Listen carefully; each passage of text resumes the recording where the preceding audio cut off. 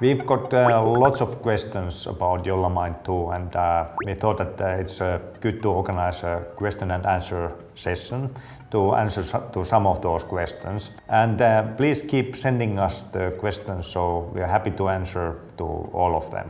So first question, what is Jolla Mind2? Jolla Mind2 is your personal AI in a box. This helps you to manage and take control over your digital work environment. Basically, you can manage your emails, your communications, chats, documents, your photos, or your report writing with the help of Jolla Mind2 AI. Next question, who is Jolla Mind2 for? Jolla Mind2 is not for everyone. It's for those who want control over their digital life. Those who don't care about it, it's not for you. If you care about your digital life and your control of that, it's for you. Why is Jolla Mind2 a dedicated hardware? So why it's not a cloud solution? How to make sure that the user has full control and nobody else has access to the information and to your AI assistant? I think you need to have the hardware basically. It has to be a dedicated hardware. It's a trust issue, it's a trustless environment. That's why it's a dedicated hardware. Do I have to take the Mind2 box with me when I'm traveling? No. The idea is that Jolla Mind2, this box, is mostly stationary and you connect to it with your phone or your laptop. So when you're traveling, this one maybe stays home or at your home office or at your office, and it's online. And you can connect to it at any time. When will Jolla Mind2 be launched? So we launched this Jolla Mind2 at Jolla Love Day on 20th of May, and we will start shipping in September for the first community pre-orders, which is going on now. And then the full commercial launch will be done closer to end of the year. What languages will Jolla Mind2 support at launch? For the first community edition, it's of course supporting English, but we are also looking to support Finnish language, German language, Polish language, and the Turkish language. Can I customize the AI model's responses? Yes, you can.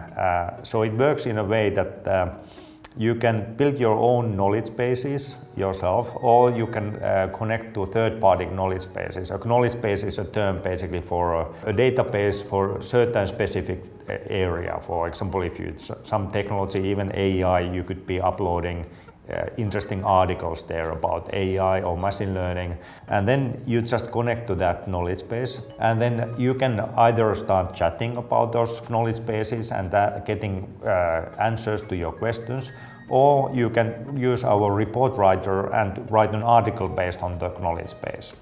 Can I build my own knowledge base and offer it to other Jolla Mind2 users and maybe earn from it?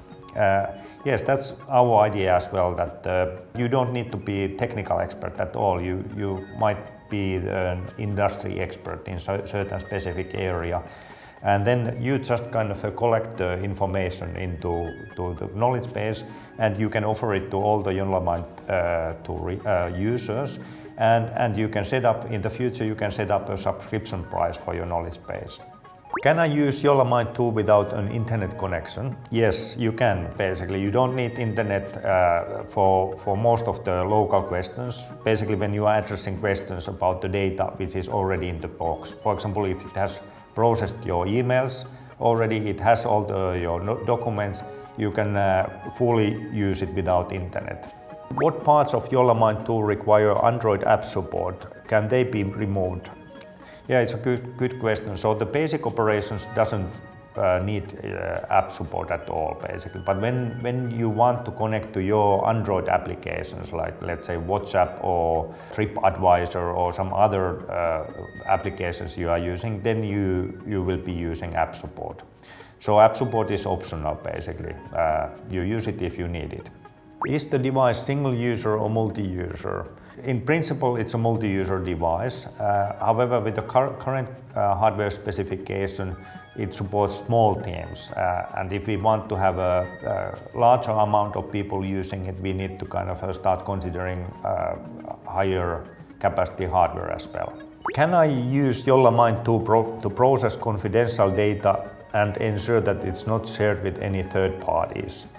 Yes, you can. So this is how it's built basically, that any confidential data in what you are handling here, any chats, everything is private and fully in your control. At some moment you might want to be using a larger AI model, for example ChatGPT. We have made it possible, but it's always your own decision, and then we are also notifying you that you are not in a full privacy mode anymore. But you can have, it's your choice basically, that's how it's designed. So how can teams working with sensitive data use Jolla Mind2 in their working environment? This is where Jolla Mind2 is exactly designed for, basically, so that instead of using third-party cloud services with your documentation or when you're writing together a documentation, you could just share the documentation via Jolla Mind2, and this becomes your team working environment in a fully private environment where nobody else, external party, has any control or any access.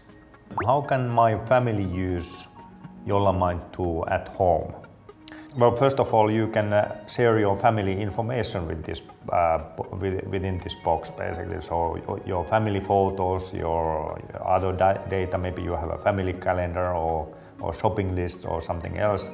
But you can also start working on and connecting this to your smart home environment. Maybe you can connect it to your energy management systems if the price of the electricity is fluctuating. Maybe you could build on a system which manages that your power consumption at your home.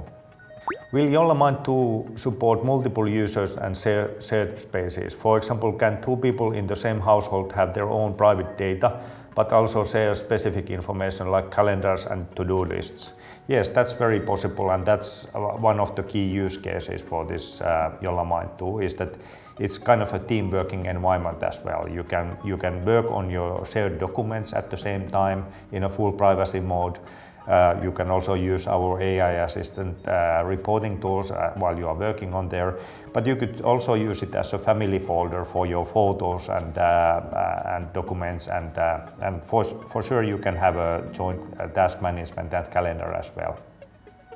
How can I get involved with developing and building Jolla Mind2?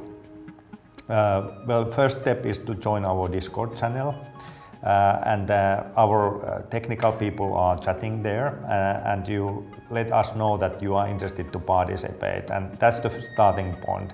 But the whole program of Jolla Mind2 is designed that this is a community effort, and whether you are a developer or industry expert wanting to build a knowledge base, you are very welcome to join.